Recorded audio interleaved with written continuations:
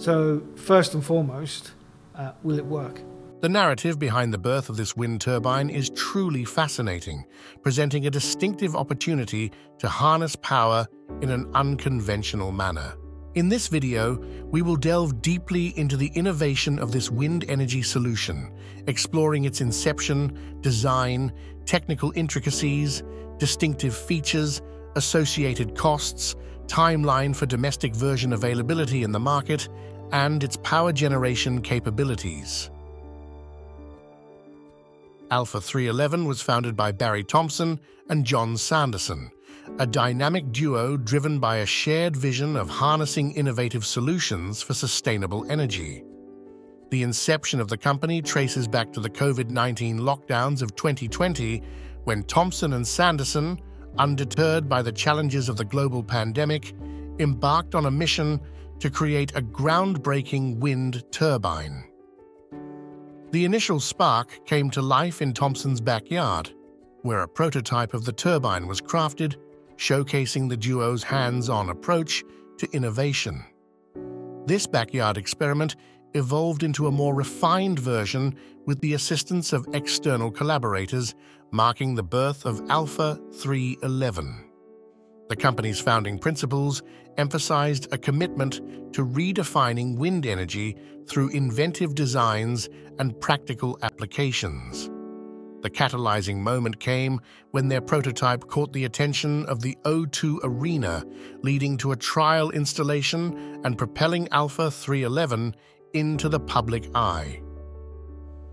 The founders' resilience, coupled with the successful trial, laid the foundation for a company poised to revolutionize wind energy on a global scale. And what we did was we effectively asked a very silly, stupid question. Why hasn't anybody captured the energy that's going past the traffic?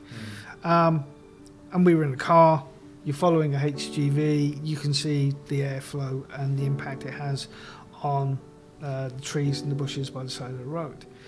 But if you're stood by the side of the road and a bus or a garbage truck goes past you, you feel that rush of air afterwards, and it's that energy that we were looking to try and harness. So it was simply asking a silly question: why hasn't anybody done it?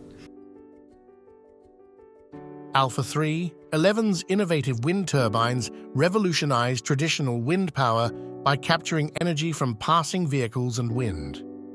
Constructed with lightweight carbon fiber, similar to materials used in F1 cars, the turbines, standing at 5.9 feet, prioritize versatility and ease of installation. Uniquely, they can be retrofitted onto existing infrastructure, such as streetlights or lighting columns, maximizing adaptability and minimizing the need for new construction. Strategically positioned near roads and highways, the turbines take advantage of passing vehicles, creating an artificial breeze. This, combined with natural wind, powers the turbines. Featuring a direct-drive magnetic motor, the design minimizes resistance and weight, allowing the turbine to start turning in winds as low as 4 miles per hour. Alpha 311's turbines excel in generating power even in the absence of strong natural winds, showcasing exceptional efficiency and reliability. To underscore the commitment to localized energy production, smart sensors are integrated, gathering granular localized data to optimize performance based on real-time atmospheric conditions. Weighing 88 pounds, with only about 30 pounds allocated to the turning section, these turbines, made of lightweight carbon fiber, are significantly lighter than traditional counterparts.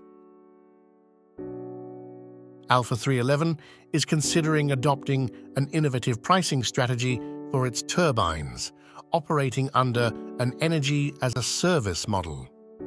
Instead of traditional outright purchases, the company might offer turbines for lease to customers at a monthly rate. Our ultimate goal is to be able to lease the turbines, not sell them. Yeah. We want to get to a point where we are not selling a single turbine. It'll be on a lease for the least amount of money that we can possibly get it. It'll be 30 years. But then what that does is it opens up the ability for communities, for local authorities, municipalities around the world to deploy turbines for the benefit, because they keep the energy. They're the ones either selling the energy into the grid and they're getting a revenue from it, or they're using the energy, and we're trying to make that as cheap as possible. It is worth noting that the price of £15,000, about $18,000, for each turbine was mentioned in an article by CNN recently. This price seems expensive to me, but the company founder thinks otherwise. The turbine can significantly reduce electricity bills for an organization that installs them and then generates free electricity, producing a return on the investment in just a few years, according to Thomson. The company claimed that one of its turbines is comparable to 20 square meters, 14.6 feet, of solar panels. One notable trial of the Alpha 311 turbine took place at the O2 Arena in London, where 10 turbines were installed with the potential to produce up to an estimated 87,600 kilowatts hour a year, equivalent to the total electricity used annually by 23 British homes. The company also had a trial at Green Asphalt in New York. All turbines produce energy. It depends on the generator that you put inside them. Now, what Alpha does is we do wind studies on anywhere that we're going to put our turbines. So we want to know how windy is it. Because the turbine is modular, we can put different size alternators in along with a corresponding sized inverter. So if you're looking at a low wind area, we want the least amount of resistance to start the turbine turning, so it'll be a low wattage. So we're looking at a 1 kilowatt turbine producing on average around 10 kilowatt hours per day. Not 24 kilowatt hours, which will be if it's rated and it's running at 100%, we give an average. Now obviously that doesn't compare to a massive £4 million offshore wind turbine at all. But what we're looking at is this turbine being so much cheaper, lasting 30 years and being that efficient as an average. But in a much windier place, we can increase that inverter to a 5 kilowatt 5 kilowatt alternator. It's harder to turn the turbine. There's much more resistance to overcome. But because it's windier, it can do that easier, and then that would produce much more energy. So it depends on the location.